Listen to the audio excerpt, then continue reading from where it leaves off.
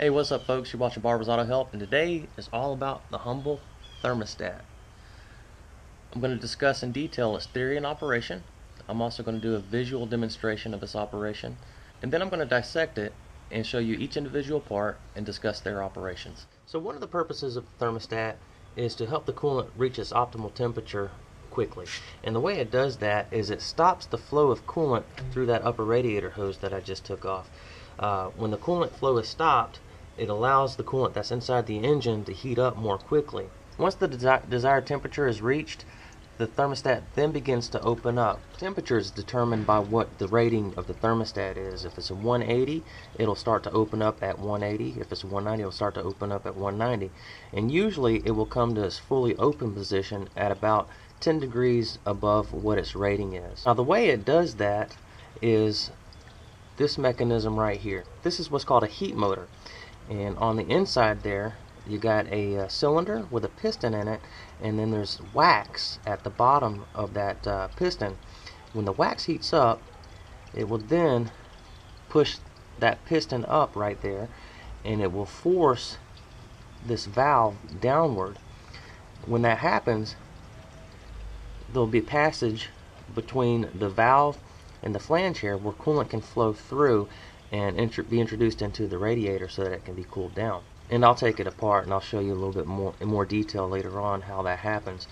Now once the coolant starts to cool down a little bit, the thermostat will then start to slowly close. And then if it heats back up, it'll slowly open, cools down, it'll slowly close. And that's how it regulates the coolant temperature. Engines operate at a very high temperature, and they operate more efficiently at a very high temperature. And that's the whole reason you want to have a thermostat, so that you can get to that temperature more quickly and so that the temperature can be regulated. Now let's go ahead and get to that demonstration I was telling you about. So let's apply a little heat to this thing and get it to operate for you so you can see what's going on. I'm going to put heat directly on the heat motor there. Alright, things are starting to open up.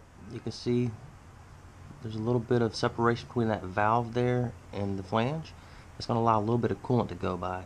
This is about 180 degrees roughly. It's allowing coolant to slowly come by the thermostat. Let's heat it up a little bit more. Now we're near about fully open. You see there's a big area that the coolant can flow past the valve and the flange here.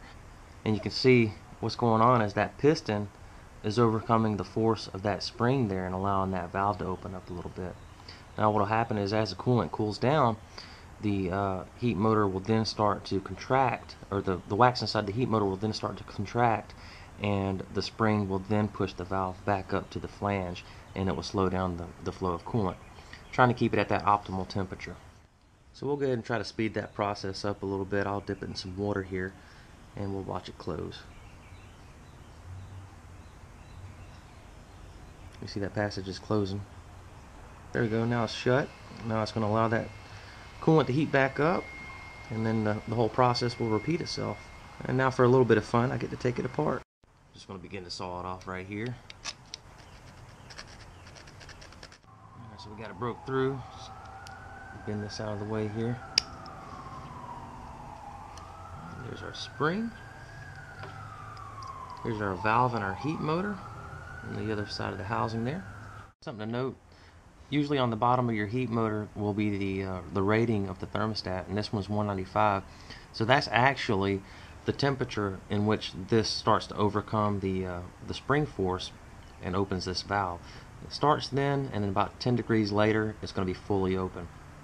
So this is that cylinder, and inside there's a piston, and on the bottom here is a bunch of wax, and that wax, when it expands, pushes this little pintle up right here, and that's what overcomes that spring. So I'm going to try to get into there and actually show you the inside of that heat motor. Cut along the side here just like that. This is actually kind of hard to do with just a hacksaw.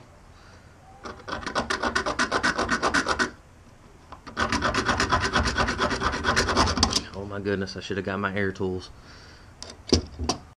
We're making progress. Alright, so we made it all the way across. Let's see here. See if we can get it apart.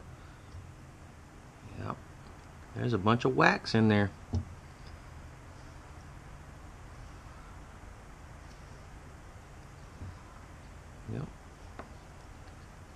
There's your piston.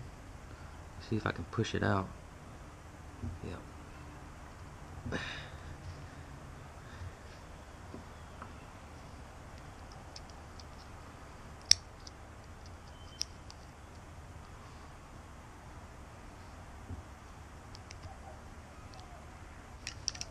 I can pull it out with my pliers here. And this is made out of rubber. Whoa! Come on.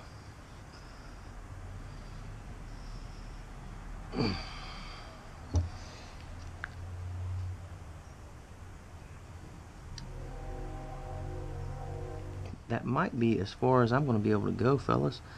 But anyway, there's all your wax there. That wax melts and it pushes your piston out, and that's what overcomes that spring and opens your valve there. So there you go. So yeah, I hope this helps somebody. If you have any questions, please comment in the comments below. Also, if you would, take a visit to my channel and see if you like it. If you do, subscribe, give the video a like, you know, all that good stuff there. I should have a link on the screen that you can go to access my channel.